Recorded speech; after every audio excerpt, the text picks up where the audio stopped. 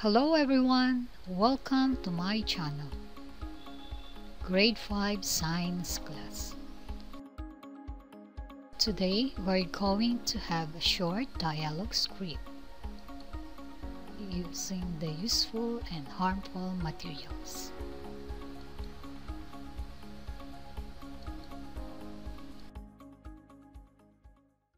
Good afternoon, class.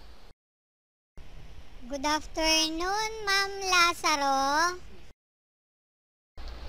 Today, we are going to identify materials.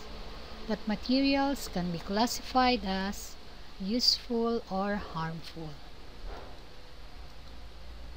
The useful materials are products once consumed or already emptied can still be used for other purposes. Can you give me an example? Yes, JL. Ma'am, plastic mineral bottled water can be refilled. Good answer, JL. What else?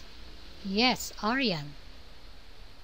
Ma'am, canned milk powder can be used as plant pots. Nice answer, Aryan. And now, for harmful materials, after using, should be disposed properly because they may harm our health, our environment, and other organisms. So, can you give me an example of harmful material? Yes, Ira. Ma'am, battery. Battery is a toxic material. Correct, Ira.